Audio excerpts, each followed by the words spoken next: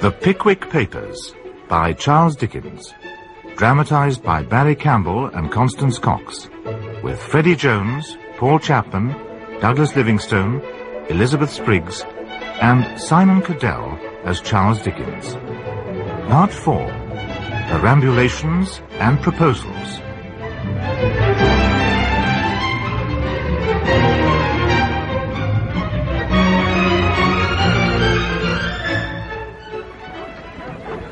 Bristol and Bath, coach this way! Coach for Yorkshire over there!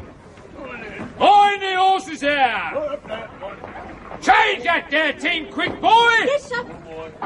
Oh, your coach is ready, Mr. Weller. Well, I'm ready, William, when my passengers hit. Driver, is this the Ipswich coach? That's right, sir. I have some rather important luggage. I wish to see it safely stowed. Well, the ostler will do that for you, sir. Just ask him over there. Ostler? Sir? I wish you to see particularly to my bag. Morning, oldie. Ah, morning, Sammy. There's your governor. He's a cabinet, having 2 mile of danger at eightpence. As the mother-in-law this morning. Oh, clear, Sammy, clear. She's been getting rather in the Methodistical order lately. Uncommon pious, to be sure. She's too good a creature for me, Sammy. I feels I don't deserve her. That's very self-denying of you. Yeah, what do you think them women goes and does t'other day, Sammy? Dunno what. Goes and gets up a grand tea drinking for a fella they calls their shepherd. Well, what with your mother-in-law a worrying me to go, and what with looking forward to some queer starts if I did, I'll put my name down for a ticket. You never finish your tea drinking. Yeah, Friday evening it was. So off I goes with the old woman, and we walks up into a first floor where there was tea things for 30. And a whole lot of women as begins looking at me as if they'd never seen a rather stout gentleman of 8 and 50 before. Well, you are a rather remarkable old fella. Yeah.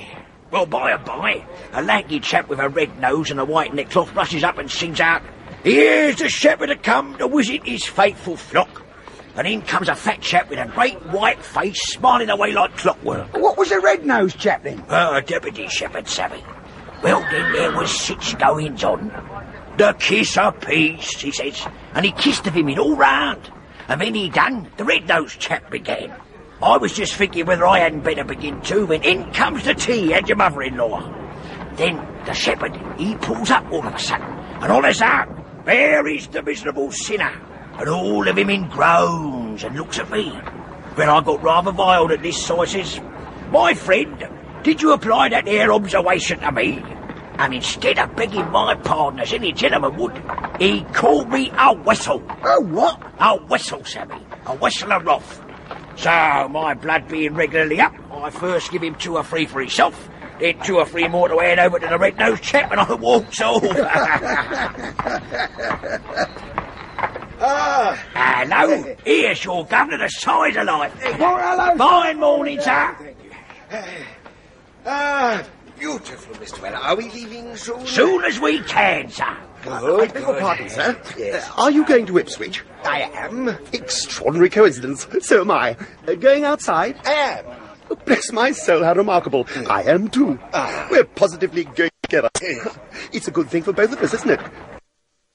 Well, it's a very different thing from solitude, ain't it? There's no denying that, sir. That's what I call a self-evident proposition, as the dog's meat man said when the housemaid told him he weren't a gentleman.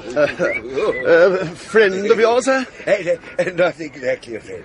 The fact is, he's my servant, but I allow him to take a good many liberties. Between ourselves, I flatter myself he's an original, and I'm rather proud of him.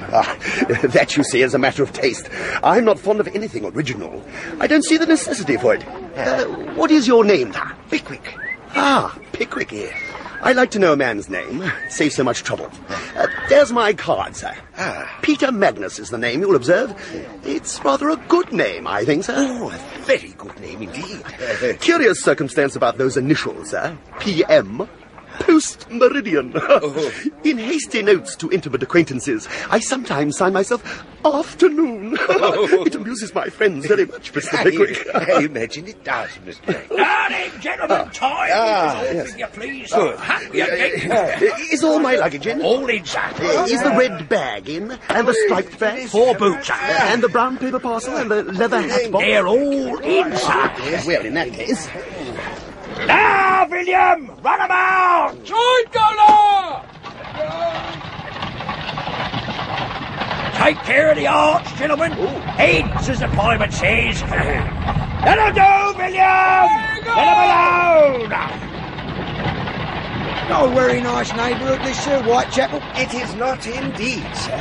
It's a very remarkable circumstance, sir, that poverty and oysters always seems to go together. Is that so, sir? Look down here, sir. There's an oyster stall to every half-dozen houses. Blessed if I don't think that when a man's very poor, he rushes out and eats oysters in sheer Oh, desperation. that's right, Sammy. But it's just the same with pickled salmon.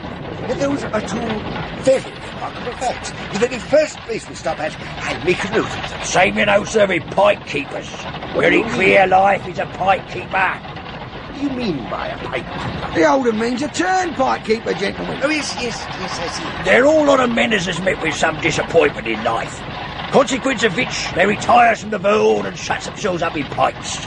Partly with a view of being solitary, and partly to revenge themselves on mankind by taking tolls. Dear me, I never knew that. Oh, fact, sir.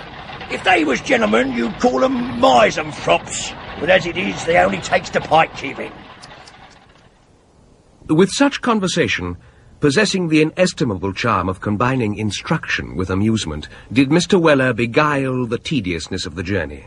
And when any pause occurred in Mr. Weller's loquacity, it was abundantly supplied by the desire evinced by Mr. Magnus to make himself acquainted with the personal history of his fellow travellers, and his loudly expressed anxiety at every stage respecting the safety and well-being of the 2 bags, the leather hat box, and the brown paper parcel. Whoa, my beauties, whoa there! Hold your heads, boy! Here we are, gentlemen. The great fine horse, Ipswich. Do you stop here, Mr. Pickwick? I do. Dear me, I never knew anything like these extraordinary coincidences. I stop here too. Oh. I hope we may dine together. With pleasure. I'm not quite certain, though, whether my friends have arrived here yet. I must first inquire. Right, sir, let me and the Holden help you down. Thank you, Sam. There, sir. After you've unpacked for me, you may go and dine with your father. Why, thank you, sir. I cannot regret the absence of your friends, Mr. Pickwick, since it gives me the pleasure of your company. Allow me to fill your glass. Thank you. Yeah. And what, sir, do you think I have come here for? Yeah, really, I must throw myself on your mercy. I should never guess if I were to try all night. Why then, what would you think if I said that I've come down here to make a proposal, sir? Think? Why, that you are very likely to succeed. Oh, no, but you're joking. No, I'm not indeed. Why then, to let you into a little secret, I think so too.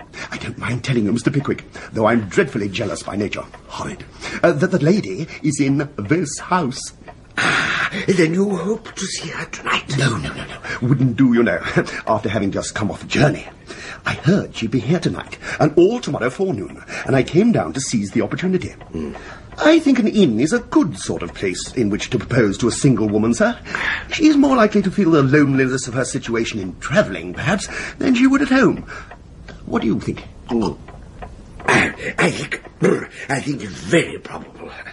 Yes. I beg your pardon, Mr. Pickwick, but I am naturally rather curious. Why, pray, have you come down here?